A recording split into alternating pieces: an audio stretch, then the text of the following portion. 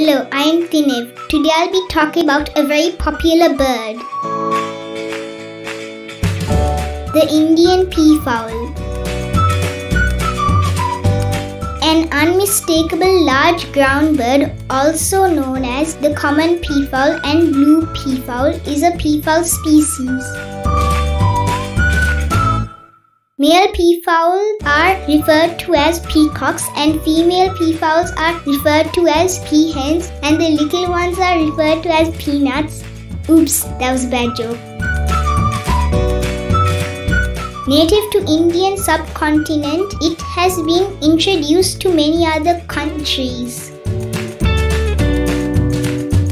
The unmistakable blue male spreads out its ornamental upper tail feathers when courting females. Peahens lack the train, have a white face and shiny green lower neck and dull brown plumage. Their loud calls make them easy to detect and in forest areas often indicates the presence of a predator, such as a tiger. Their calls are like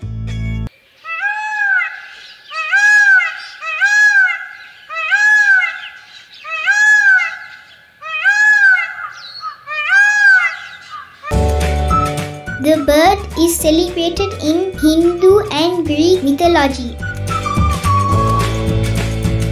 and is the national bird of India. Locally named Monara male and Sebeda female.